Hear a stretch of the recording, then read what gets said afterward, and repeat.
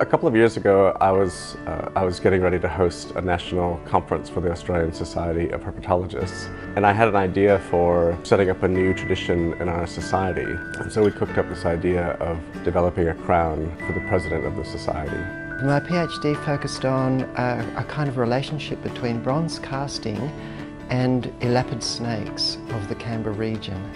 And so this project is about reptiles and amphibians, and it's about the scientists that study them. Dr. Murray Littlejohn from the University of Melbourne was one of the founding fathers of the Australian Society of Herpetologists.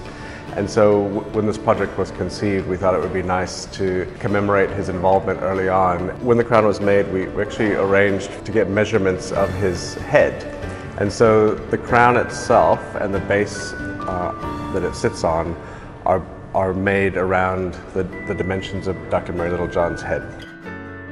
I wanted to incorporate all of the different animals that Ash study, so all of the different reptiles and amphibians. The Vice Chancellor's Visiting Artists Fellowship Scheme allowed me to work in the Research School of Biology for a year, where I got the opportunity to work alongside some of Australia's leading scientists in the field of herpetology. Scientists are very focused on what they're doing, and one of the things that I like about this scheme is that it gives us an opportunity to see things from a different perspective. So I think the scheme is very important in terms of giving scientists another view of the world.